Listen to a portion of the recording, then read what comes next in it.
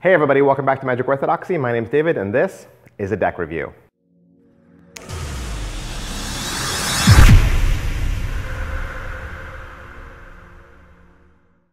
Hey, today we're going to look at the Hesslers from Matt Hessler.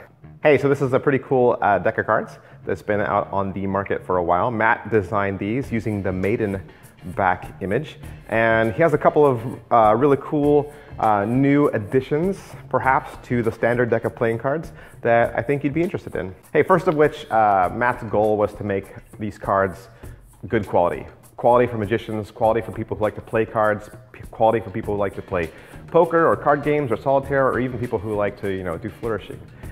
He gave this deck the most visually playable design possible, while also keeping what you and I would consider to be traditional bicycle standards that most people love. He wanted this deck to look as if the design could have been introduced even 100 years ago, but also while making it a new and cutting edge deck. And I think what he would say is that he would want to make a deck that people would go back to time and time again, a deck that people would actually use and not just keep in a box. And I think that they're unique enough that people who are card collectors and people who are card enthusiasts would be excited to have this deck and to even possibly, show it off to some of their friends.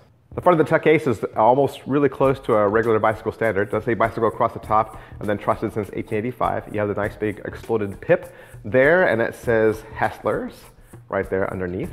And then it says enhanced playing cards. This side says superior grade paper and finish. This side says 4 color suits and made in back. The bottom has some ad copy about Matt Hessler.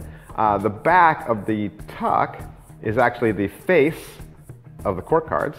You have a standard USPCC deck seal, right? And then it says poker size and color face. The inside tuck flap has some ad copy about the United States Playing Card Company, and that is pretty much it for the tuck case. Let's take a look at these cards. Like I said, these cards are printed from the United States Playing Card Company, and they are done on their casino grade stock. They do have a modern cut and air cushion embossed, and if you'd like to learn more about stock, cut, or finish, you can click the link below in the description.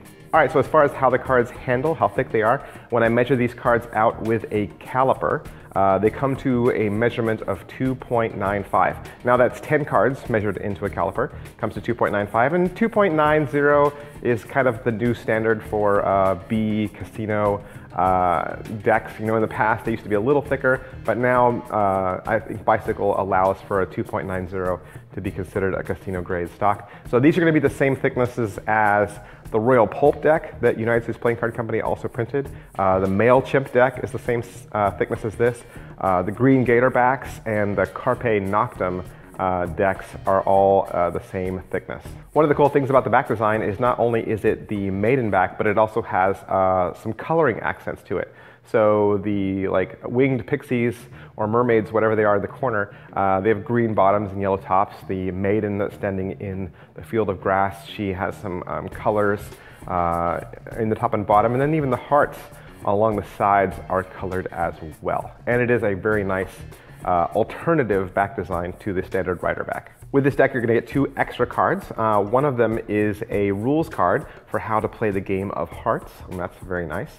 And the other one is a blue-backed maiden card with a little poem of inspiration from Matt Hessler. So I think right away with this deck, you're going to notice 2 important things. The first of which is this is a 4-color deck, meaning every single one of the suits is a different color. So the clubs in this deck are green, and the hearts are red, and the spades are blue, and the diamonds are yellow.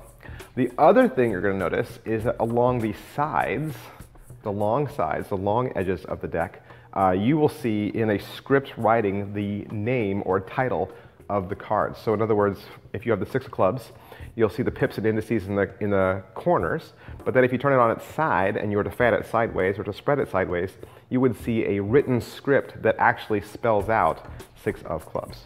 With this deck, you're also going to get 2 additional interesting gaff cards. One is a Jack of Diamonds and the other is a Queen of Spades. They're a little bit different colored, but the other thing that makes them unique is the scripting on the side. So the Queen of Spades on its side says the Black Maria, and the Jack of Diamonds on its side says the Omnibus Knave.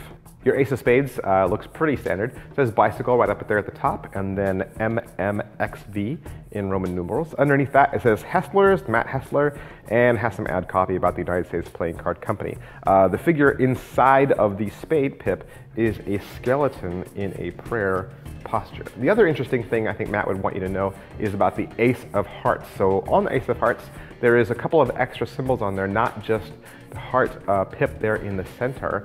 That is the original USPCC tax stamp on the ace of hearts, which in the past, the governments would put a tax stamp on that card throughout history. So that makes it kind of unique and kind of special.